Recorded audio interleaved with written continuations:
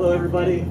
Today we come together as one voice to stand up for some of the most vulnerable members of our human family and to give them a voice and a home. And in these dark days, let us be the stewards of the light, to carry the torch for freedom and truth, to reject hatred, discrimination, prejudice, and fear, and embrace the values that have made us strong as a nation, and to give others the same opportunity as our own ancestors, as they had to share in the American dream.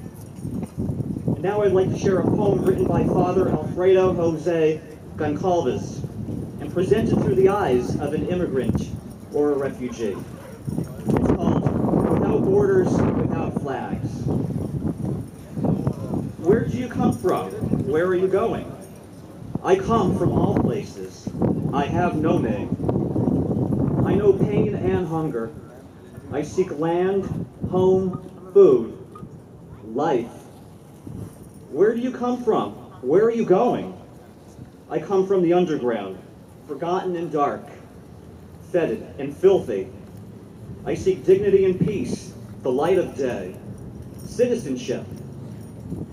Where do you come from? Where are you going? I come from the drainage ditch and from abandonment. I know nostalgia and I lose hope. I seek gestures of friendship, solidarity. Where do you come from? Where are you going? I come from far and wide. Black, yellow, white, indigenous. I am your other, different. I am a person. Where do you come from? Where are you going? I come from discrimination, from prejudice. I know walls, laws, fears, loneliness. I want a world without borders or flags. Where do you come from? Where are you going?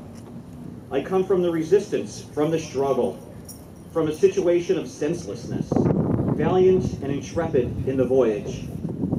Of life I make rhyme and satire, on the way to the great homeland. Thank you all for coming out today.